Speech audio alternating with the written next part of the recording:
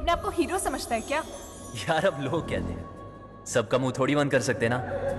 Kriti Sanon, who is on a roll shooting for Rohit Shetty's Dilwale, attended an event where she addressed the media about her future project. The actress, who made her debut last year with Heropanti, is looking forward to a number of projects lined up after she gets done with the Shah Rukh Kajol-Varun starrer. Kriti has also been offered director duo Raj and Krishna DK's next Farzi, where she will star opposite another Bollywood heavyweight Shahid Kapoor. However, the actress revealed that she was unsure if the film was happening or not.